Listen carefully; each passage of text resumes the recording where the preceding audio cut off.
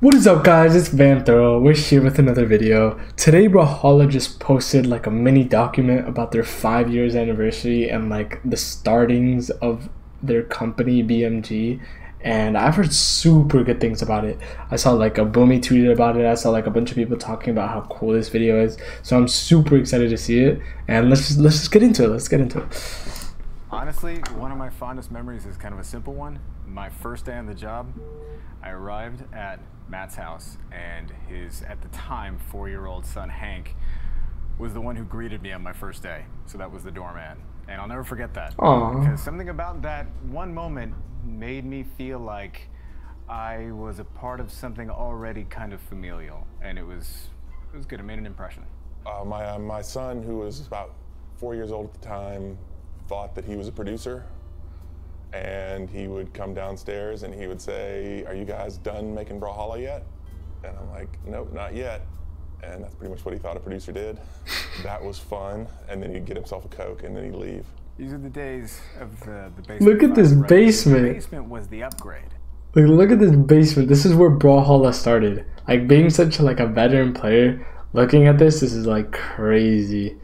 Like, this is crazy to me. Like, this is like, how many, like 5 dudes in a basement just making this? That's amazing. Because we started in an even smaller room with just like a window unit AC thing. Some fun things. I mean, it's a basement, right? It's a basement in suburban Georgia, right? There are going to be bugs. There was life down there, mainly house centipedes, and yes, one very small, 11 years. House scorpion. I mean, I don't know. I was embarrassed. It was my house, right? I just hear Dolce, "Ah!" You know, and then we're all looking around like see who broke in. Don't put Heath in the screen like that. Yeah, imagine having people over and then for the first time ever, like, there's a scorpion there. While he was working, and you know, I don't remember how we all saved the day, but we all did. I mean, we all got around there and like start kicking the thing like, you know, the printer and Office Space or something. I mean, honestly, that scorpion was the first scorpion I'd ever seen. One thing I remember very vividly. Imagine, like, that's the first time you've ever seen a scorpion too. Like, what are the odds? You invite people over and then there's a freaking scorpion and you've never seen a scorpion. Oh my, that's so funny actually. How we landed on a name for Brawlhalla. It sounds obvious, right? You're like, oh, it's a pun, just put it together and ship it. But it actually took us, I want to say, upwards of 5 months to name this game. And wow, 5 months. Done this huge process of everyone putting in hundreds and hundreds of names. We had elimination rounds and everything. It's kind of like the way we run a tournament now, but for just names. All kinds of wacky names. Some of them were really fun. Some of them were dreadful, I suppose. I remember that people would have names, and would have names that they knew were bad. They knew they were bad names, but they thought that they were better than any of the bad names we had in the list, and so they would keep coming up. And we had everything submitted under the sun. And first Monday of every week, those names would be printed out on these little teeny strips of paper, and we would put them on a table, and the entire company would gather around this rectangular table full of names, and we would vote them off the island. And then when every time we settled on one or something would land at the top, we'd always be like only partially satisfied, and then a lot of members would be dissatisfied, like, I didn't like that one. Somebody wanted to call the game Fracas, which, if you even think about it for a second, is an awful name. What? Fracas? Like, just looking back, like, Brawlhalla is such a perfect name for this game. Like, honestly, I'm so glad they landed on this, because, like, imagine if this game was called Fracas. Like, bruh. Brawlhalla is like perfect for this. Like, honestly, no wonder it took 5 months. Like, that's amazing, honestly.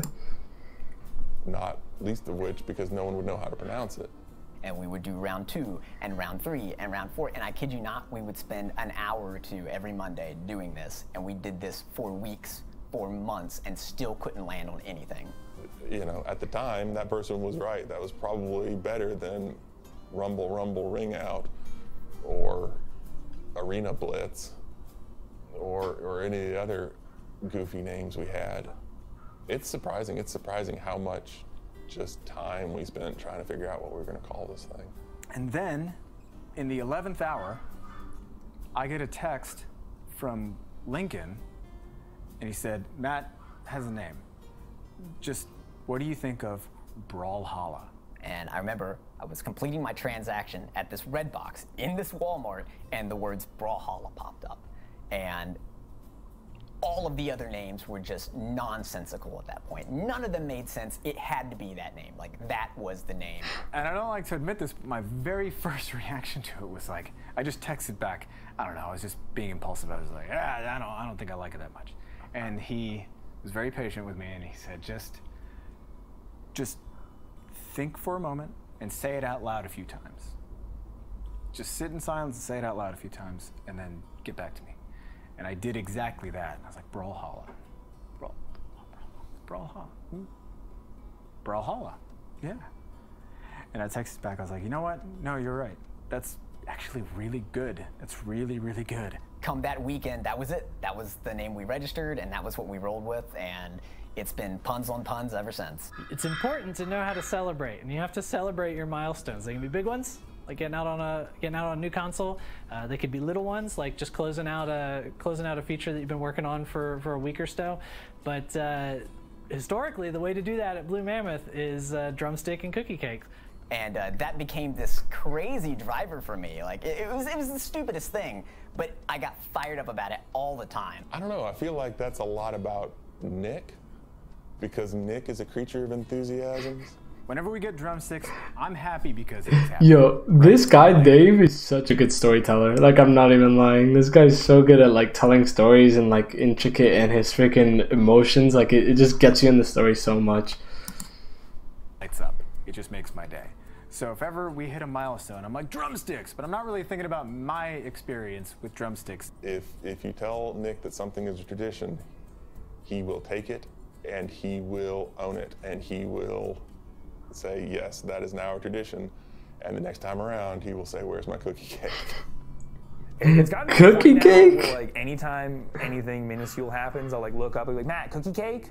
Every one of those achievements, like, early on were such a big deal, and we used to have these, like, it was like every few months or so we'd have a cookie cake.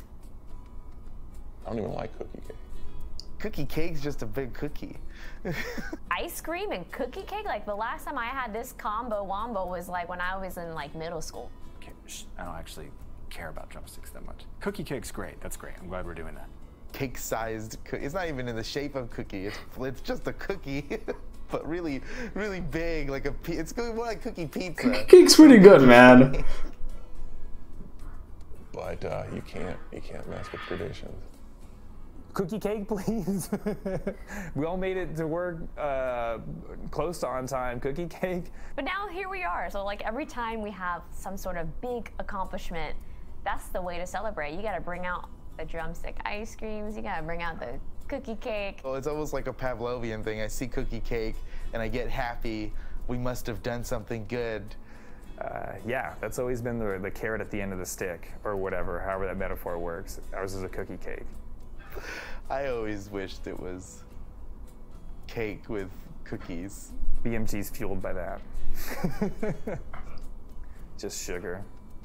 And you know, it's always fun. You got to have at least one of those. You got to have at least one, and preferably you have both. And if it's even better, you make sure it's nice and advanced and you're ready for it, and you get something really fancy put on the cookie cake. That's the best one. Where do I see our company 5 years from now? Whew. I don't know how to answer that. I feel like we are gonna blast off, and We'll probably have, you know, an office on Mars. We're gonna take over the world in 5 years. Probably world domination, or close to it, you know? Get that going.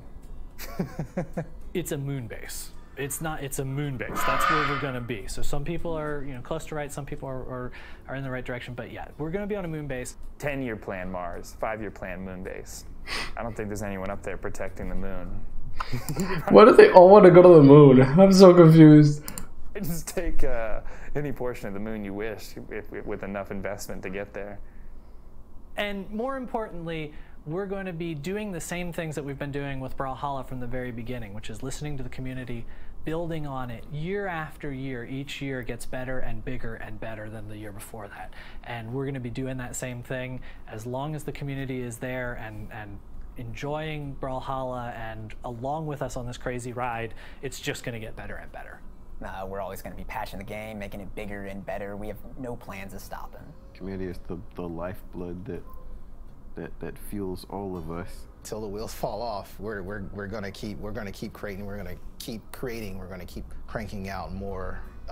It's more things for the community to enjoy. A lot of the things that we're doing now, I couldn't have predicted. I just want to keep seeing Brawlhalla thriving. I want it to be the best. I want to see it be the best. We've always listened to the community. We've always listened to ourselves. We've always, I trust our company. I trust the people working here. Everybody's passionate enough. We always kind of learn things the hard way, but we always end up where we need to be, and we always get the job done. And I have no doubt in my mind that we won't continue on to bigger and better and greater things. What those things are, I have no idea, but I will certainly be around to find out. I see in 5 years, I imagine we will just be that much closer to being like a generational game, you know? I want to be able to take this game that I love and be able to continue to share it with the people that I care about for many, many, many years and on. We want Brawlhalla to be the game that people come back to over and over again because they remember so fondly. Something that maybe you used to play it, and now 5 years have passed and you're a little bit older, and you can share this game that you love, that you have this nostalgic feeling for someone maybe a little bit younger. I see all our ideas being that much more cemented into gaming culture. I guess what I'm trying to say is that I want and hope that Brawlhalla will be still thriving, of course, but be living in the hearts and minds of its players. It's hard to know where to start thanking people because it has been extraordinary. All of us here at BMG, we want to just thank you. You, the people who are watching at home, who are playing Brawlhalla, who are supporting us, who are sharing and spreading Brawlhalla and all that stuff. Thank you. Yo, look at Remy. Look at Boomy. LDZ. What the heck? Yo. Thank you to the Brawlhalla community. This is a crazy ride that we've gotten to be on together, and that is not stopping anytime soon, and none of it would happen if it weren't for you. Thank you to all of our fans, everyone who's worked with us in esports, all my colleagues and coworkers.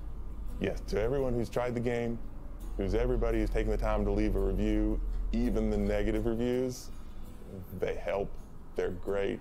To everyone who's taken the time, Lord, if you bought a skin, thank you. Big thanks to the Brawlhalla Twitch community. It's one of the places that I think we've had so much good interaction with, and has really been a part of us growing from the very beginning to where we are now. It's an easy thing to say thank you to the players because it's so true. We do thank you, especially the ones that were here early.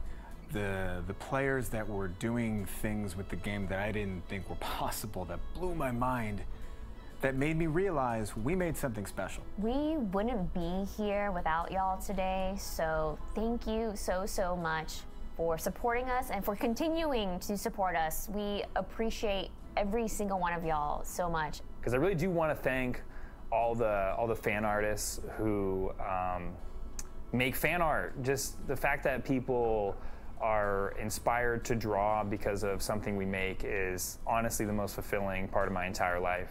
I thank Matt and Becky Woomer, who opened their home and made it not just the home for their family, but also the home for the birthplace of all. And that was very generous and very special.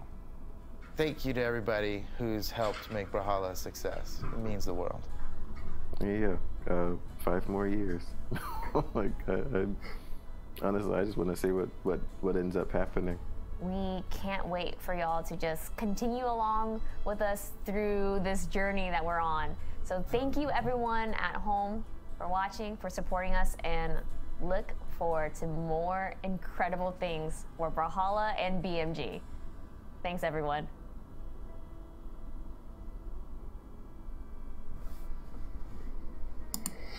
Wow, that's honestly so like, it's so emotional, because like being a player for so long, like it touches my heart, you know. It's just like, wow, the emotion behind that, because I've been playing for so long as well. I've been playing almost as long as this game has been out. Honestly, where do I see Brawlhalla in 5 years?